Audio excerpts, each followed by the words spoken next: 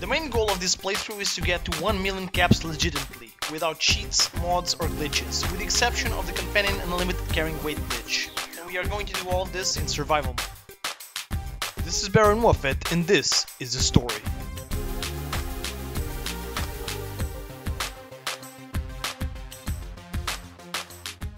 Our starting point for today is 163,000 caps, 7 settlements, a little bit less than 5,000 purified waters, and a total melon production of 856. Today's goal is going to be to build 4 adhesive farms. This allows you to not only use adhesive for weapon mods, as well as actually selling the adhesive you produce. Additionally, you can also use adhesive farms as XP farms, because each time you produce vegetable starch, you also gain some experience. You're going to find 4 settlements with decent space to generate the components of vegetable starch. These components include corn, potato, mute fruit, and purified water. We're aiming for at least 100 water production in these settlements, and a balanced production of each vegetable component to the best of our ability. We can also sell the excess mute fruit to Supervisor Brown at Grey Garden, and the excess potato to Bill in Warwick Homestead, which in both cases we're getting 2 caps per vegetable. Our 4 adhesive farms are going to be located in Overland Station, Teffington Boathouse, County Crossing, and Hangman's Alley. The first step, of course, was to get access to all our 4 settlement workshops. Overland Station was allied to us, so no trouble there. We got County Crossing by solving their problems with a few super mutants that apparently were located in the other end of the map. Finally, we got Teffington Boathouse and Hangman's Alley by cleaning up those settlements from the original occupants.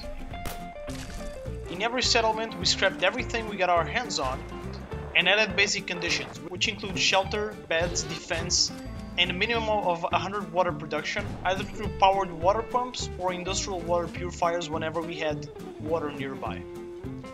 Finally, we added our crops. We started with 12 mute fruits, 24 potatoes, and 24 corn, because for this we needed 2 settlers per crop type. After going around the settlements for a bit of time, we were able to double our production per settlement, maintaining this ratio. However, in the end, I found that for some reason, the settlers tend to consume more potatoes than the remaining crops, which I don't really understand, considering that's a mutated combination of a potato and a tomato, which doesn't sound very appealing. Anyway, when trying to cook vegetable starch, our production is kind of unbalanced, so I advise you to be aware of this early on when you build your own adhesive farms. The extra settlers that I was able to recruit were assigned to 3 trading stands on each one of the settlements, which, considering our total population across settlements, is enough for us to get our 50 caps a day per settlement.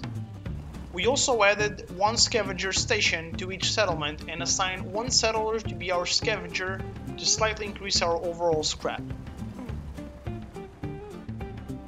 With just our first few batches of purified water, mute fruit, potato, and corn, we were able to level up to level 50 by just cooking vegetable starch.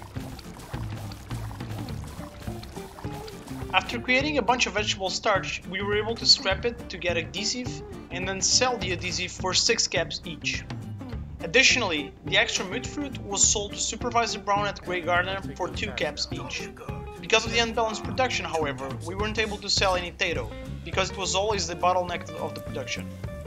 Although I was able to level up using the adhesive farm as an XP farm, it's much more effective if you do it early on in the playthrough, because the amount of XP that you need to level up is much lower in that case. Using our newly added adhesive farms and the previous strategies that we talked in the previous episodes, we were able to make a lot of caps today. Wrapping up with 275,000 caps, 4 new settlements for a total of 11, 2,370 purified water, and our produce include our total melon production of 894, our corn and potato production of 192, and our total mute fruit production of 84. By this point, we have so many caps, we could buy 40 big boys for our settlers, equip 2 full settlements with mini nukes, and start a goddamn war. However, we are still a long way to go to get to 1 million caps. So make sure to subscribe so you don't miss any of the future episodes, and I really hope you have a nice week. See you later.